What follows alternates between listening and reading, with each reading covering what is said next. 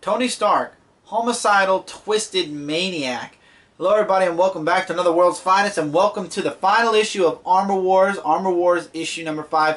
Guys, there's going to be some heavy spoilers here. If you haven't read the entire series of Armor Wars, I'd advise you pause this video, go read it, come back after you conclude it, because man, oh man, there was some crazy SHIT with a capital I that happened in this series. Last issue, we found out that it was Tony Stark who killed Peter Urich, Kiri's parents, Peter's uncle, and freshly in that issue, Jim Rhodes, all to protect the secret that it was Tony's father that created the disease that now causes everybody in Technopolis to have to live in armor, or else they'll die immediately the second they get out of their armor.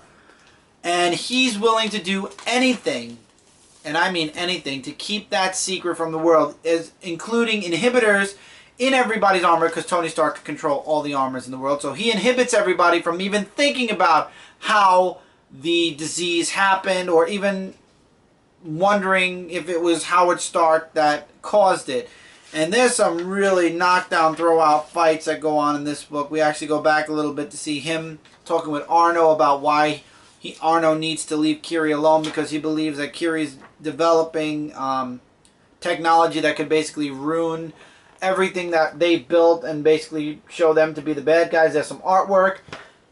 However, Tony Stark talks too much, because he reveals his entire history, the entire history of his family, and what he was planning to do, and why he killed and that he killed everybody, and why he did it. And then it turns out Kiri and Lila created a virus of their own that basically nullifies everything that Tony Stark and Arno was doing. They get arrested, they get taken away. The reign of Baron Stark is over, and Happy Hogan takes over as the marshal of the city. What's her name? Pepper Stark kind of is just out of it. You got Kiri and Lila now. Lila is the new Thor, and Kiri is the new guardian over everything that happens in Technopolis. This is a really excellent conclusion, and of course, Arno and Tony get taken away, and we all know where they're going. The Deadlands. This was a really good series, really good mini-series. It's just really wow how you could really make Tony Stark a really dark SOB if you wanted to. And he is absolutely dark in this mini-series. It definitely harkens back a little bit to Superior Iron Man. And this is a Tony Stark I don't like seeing, but knowing this is a mini and knowing that there's like a billion other Tony Starks out there in Battle World, I don't feel bad for what happened to this Tony Stark. He got what he deserved.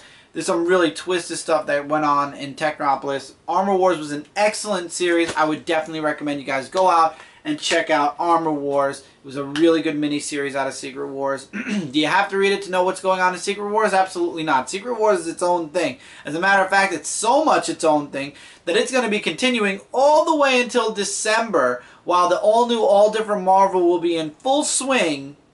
And Secret Wars miniseries will be over. Secret Wars will still be going on in the background of Marvel. Only Marvel could pull this off. Or, actually, that's a lie. DC could do that too, especially when it came to Forever Evil. So I guess only Marvel or DC could pull some stunt like this off. And with that, that's it for this review, guys. Let me know what you guys thought of Armor Wars in the comments below. And while you're down there, links to things on this channel, things on Frontline, things on Zone4Podcast.com. I would say Frontline Gaming Zone, but that is under construction and will be building up really soon. So until then, guys, we don't have that much left for this week, so I think there'll only be one more video going up after this, so we'll look forward to that. And the recap will be tomorrow night after Frontline Live, which is 9:30 p.m. Eastern Standard Time. We're going to be having a lot to talk about, and I've even started doing a little bit of a pre-show at the beginning, so if you guys are around, you know, anywhere from 8 to 9:30 to 9 o'clock, you might catch a small short pre-show leading into Frontline Live, so there's a little tidbit for you.